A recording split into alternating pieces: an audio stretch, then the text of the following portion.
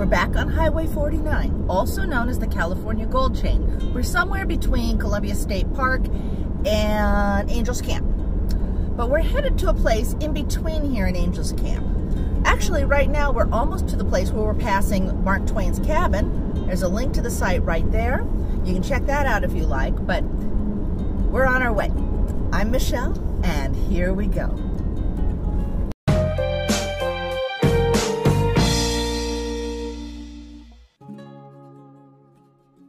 Today, we're headed north of Sonora, California on Highway 49 to what's left of Carson Hill. Crossing over Maloney's into Calaveras County, we are almost there. On May 24th in 1851, the Sonora Herald stated, "There have been rumors in town for the last few days sufficient to startle the imagination even of Baron Munchausen of the extraordinary deposits of gold just discovered at Carson Creek." Carson Hill would become one of the most productive mining camps in the state, with nearly 26 million in gold and quartz found in the area. In fact, the largest gold nugget from the United States was taken from the Morgan mine at Carson Hill in 1854, weighing 214 pounds.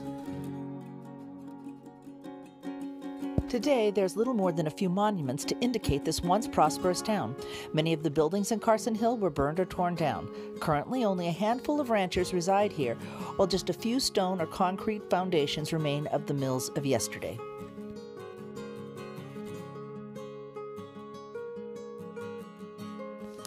As I look at some of these old houses, I often wonder about the dreams and hopes and lives of the people who called this home.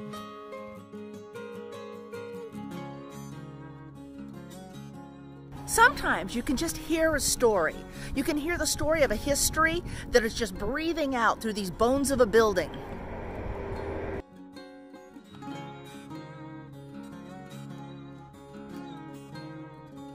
Early mining around Carson Hill consisted of individuals using ground sluicing and working the streams with long toms and rockers. Later, mines would be developed, such as the famous Morgan mine. The Morgan mine was one of the richest mines in the area, so much so that miners didn't even have to dig. They would just simply blow up a vein and collect the pieces. Now all that hustle and bustle is gone, with only a few structures to remind us. You know, it's really strange to think, in a place that looks so desolate now, that there used to be all sorts of people here. History's funny that way.